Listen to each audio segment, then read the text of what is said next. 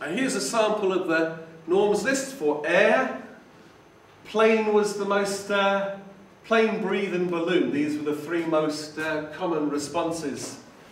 And that's the number of times they were listed. The list is much longer than this. It goes down to about 70, 80 words which are listed twice. There's more than that actually. There's a lot of words, but here they are.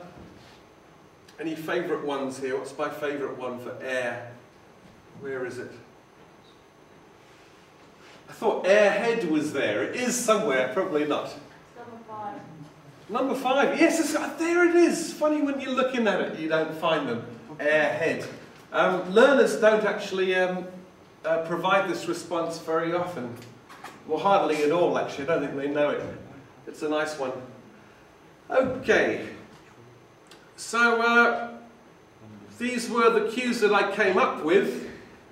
And there were a couple of problems with lead was with this word I missed it. A lot of learners saw red. They suffered a reading miscue, and for this word they'd write like magazine, book, newspaper. Oh dear. Church had a problem with the proper nouns. People would write names like Jesus, Mary. That was my mistake, but anyway, it happened. For this experiment, I had 111 Japanese learners of English. They were really big range of levels from highly proficient to very, very sort of false beginner level of English, all adults. I used some countermeasures to check their vocabulary. There's EVST, it's a yes-no test where it's a computerized test where you get a series of words appear on the screen and you just click yes or no if you know them. And that, there are some nonsense words too, and if you click that you know them, you lose a couple of points, but in 10 minutes it calculates the number of words you know.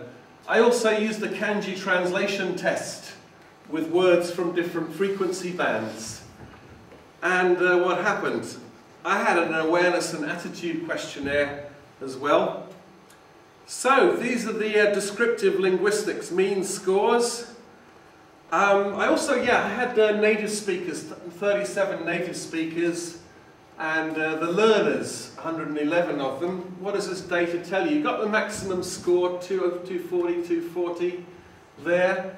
So WATA is the number of responses. B is the stereotypy score, so you've got the mean for the whole group. Notice the highest score for the learner, 229, and the low is 16. That's a huge variety. The highest level learners knew 8,400 words, lowest level 750. Oh dear, very low level. And so you notice that's a very high score, isn't it? For the learner, it's very close to the highest score for the natives. But still the non-native mean and the native mean, there's quite a lot of difference there. So I'll show this data again. I've got my native speakers here with a native mean, and the non-native speakers all along here. This is the number of response score there. The highest level, well, the highest performers are quite similar to the natives there. With the stereotypy score, this is by matching the responses with the norms list. Similar pattern, although there are some of the, this score here is remarkably high. This character spent a year in New Zealand. Very, very powerful learner of English with a very high TOEIC score of 950 or something. But he's better than most of the native speakers. I don't know how he did that. He just seemed to be, well, when he was entering responses like steam coming from his computer. He was very, very, very aggressive and energetic at the test. So, let's have a look. I'll show you some examples of the response sets for keep. This is kind of low intermediate level learners' responses for keep. Time, money, on. I mark them in blue because these are on the list. Beauty space young. What do you think? Keep young. It might be on the list. Keep, but it's not. That's too bad. 6 responses for keep, and 3 of them are 3 points for stereotypy. There's on this side, this is a higher level learner. This is not Hiroshi, the one who was the best, but anyway, it was another returnee who'd spent a year aboard. He enters a full 12 responses. And relationship, it's strange that that is on the norms list. Maintain is synonym for keep, away, preserve, have. But distance, I thought that would be a good response. It's not on the norms list. That's a bit of a problem. Conserve is also a synonym for keep. He doesn't score a point for that. So I began to lose a bit of faith in my norms lists there. Anyway, with the correlations were at this level for their highest WAT with the translation test to the highest. It doesn't mean that the test is a valid test. It just, these Pearson correlations, they just tell you about the differences between the tests, basically. And so what this score tells us is the stereotypy measure correlates more strongly with the proficiency measures. Therefore, the measuring responses with norms is worthwhile. It's worth doing. It tells you something about the learner lexicon. But the thing with correlations is they look quite strong, quite high if you like, but basically that's only because there's a very, very wide range of level. Don't be fooled by that. I put this on a scatter plot. This is the stereotypy scores and the translation test scores along here.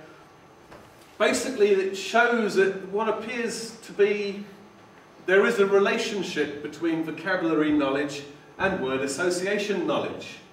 There's a little chap who spent a year in New Zealand way up there again. He's a little bit away from the field. There's a lot of variation in this. I wonder what it means. I feel that learners who perform well on the word association test, they are kind of more fluent speakers, generally I felt, but I wasn't able to confirm this with any test results. I also did a test-retest study to see if it was a random thing or not. I had 39 of these subjects, not all of them, only 39 of them I did. They took the test again after 2 weeks to see if it was a random performance or not. And there's quite a high correlation which suggests that it's not a random thing, as was suggested in the previous study. And I put this on a scatter plot. What you find generally happens is that time 2, the retest after 2 weeks, most of these subjects perform slightly better. And I think that's called a practice effect. Because they've taken the test already before, they've got some test knowledge, some practice advantage, and therefore they score better the second time. But it's fairly, it's across the board. It's not a random thing at all. I was worried about these norms though. I pointed out this problem. I got these norms lists from native speakers, but some of my learner responses seemed really native-like, but were not on the norms list, and I investigated this problem. The keep again, the non-native responses. These were the ones that I showed you before that marked in blue. They're on the norms list. The ones in black were not. Then I look at a native speaker who also took the test, and I find that, okay, the problem is, conserve, you see. So, this non-native speaker does not get a point for conserve, but a native speaker who takes the test does put the same word. So that's obviously not fair, and there's something wrong. And there's more of these. Here's another, conserve again. And there was another one. Okay. So there were 223 of these new norm responses, like conserve, that are not on the norms list. And 81 of them were found to have been provided by the non-native subjects in a total of 230 cases. I talked to some of these subjects after taking the tests, and there was one lady. These are her responses to gas. Oh, I'll tell you about Shino. Shino went to junior high school in Sapporo. Then she decided she did not want to go to senior high school anywhere in Japan. And she decided she wanted to go to senior high school in an English-speaking country. So she blindfolded herself in front of a map of the world and took a pin and plunged the pin into the map and decided to study in the country nearest to the pin. And you know where she went to? New Zealand. She went to Ireland. And she spent 2 years there, and oh, she's still there actually. She came back on holiday, and she'd been there for 2 years, 17-year-old. These are her responses to gas: stink, smoky, coagulate, annoying, air, smoke, factory. Oh dear. She only gets 1 point for air there. She didn't do very well on this.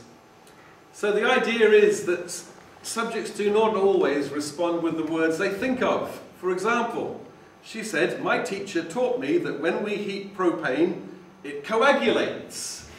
So that's why she put the response coagulate. But propane is on the norms list. She could have got a point for propane. She was thinking of propane. She didn't write it in. She also said, smoke and factory are connected in my mind. I said, why do you put factory? She said, it's after smoke. That's chaining. And that is a problem that can happen, and if a subject starts to chain responses, then the chance of getting a point from the norms list is quite low. So anyway, why is learner word association test performance related to L2 proficiency or vocabulary? Why would it be related? We found that there is a relationship. Here's some ideas.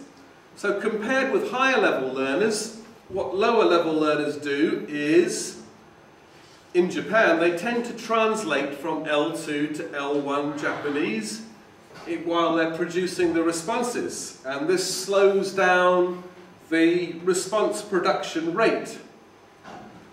And sometimes they think of a word in L1, in Japanese, but they can't think of the English word in L2. So what happens is, with gains in proficiency, learners may develop more efficient dynamic networks of associations which do not involve thinking in Japanese. So I've got some questionnaire items here to think about this. And I asked my students, right, if I knew more words, I'd be better at the activity, the word association activity.